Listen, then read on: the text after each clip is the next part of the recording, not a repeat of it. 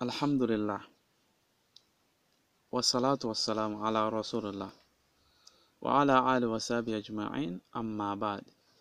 A'udhu billahi minash shaitanir rajim. Bismillahir rahmanir rahim.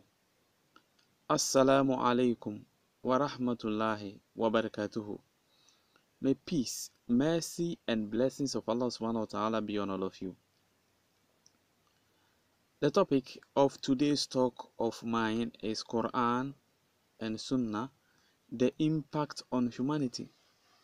What the Quran has mentioned, and through the verses of the Quran, what the Muslims has implemented in our daily life.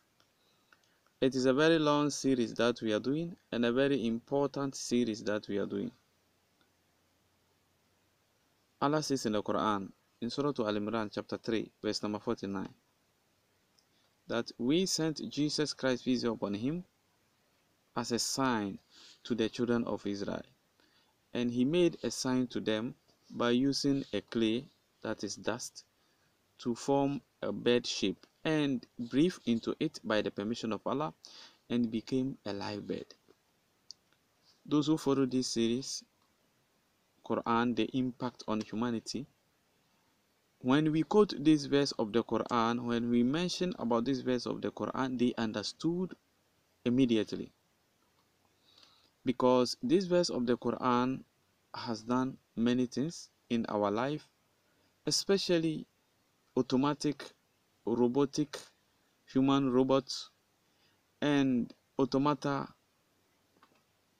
and machinery industry. Alhamdulillah. In the early 9th centuries, there was three brothers. Their name known as Banu Musa brothers. Abu Jafar Muhammad ibn Musa ibn Shakir. Abu Al-Qasim Ahmed ibn Musa ibn Shakir. Abu Al-Hassan ibn Musa ibn Shakir. These are the three brothers who did many innovations, included subtle combination, pneumatics, and aerostatics.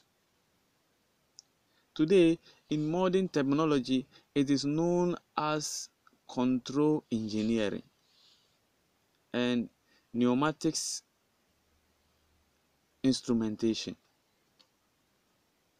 This control engineering that we have in our industrial area and our machinery and pneumatics instrumentation was introduced by the Banu Musa brothers in the early 9th centuries, based on the verse of the Quran in Surah Al-Imran chapter 3, verse number 49, where Allah subhanahu wa ta'ala used Jesus Christ peace upon him as a sign. And alhamdulillah, throughout our life today, this is what we are benefiting from this verse of the Quran. Alhamdulillah.